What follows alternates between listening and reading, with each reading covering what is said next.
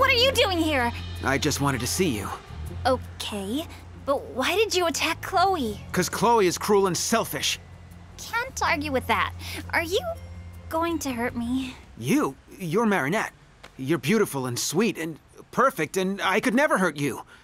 Wow, that's, very, flattering. Thank you?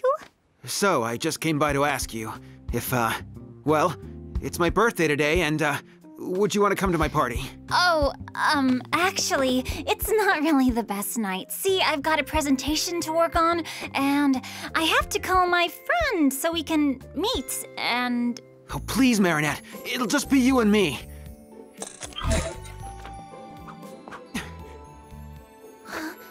Oh my gosh, that's me.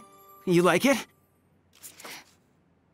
I love it so much that I will absolutely be at your party. On one condition. Anything for you, Marinette.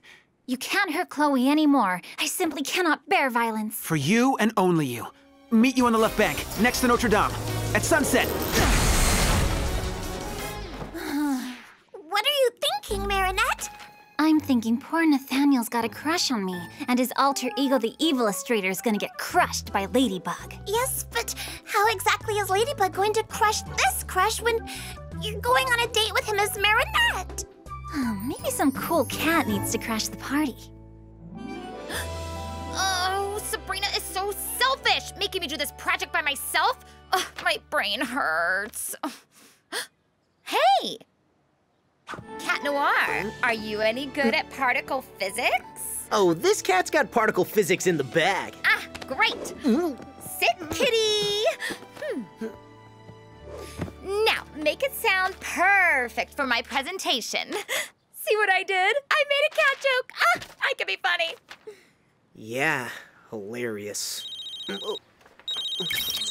You can't just fly out of here and then decide to make cat calls, Ladybug. I'm sorry, that wasn't cool. But you can leave Chloe. I need you to protect this girl instead.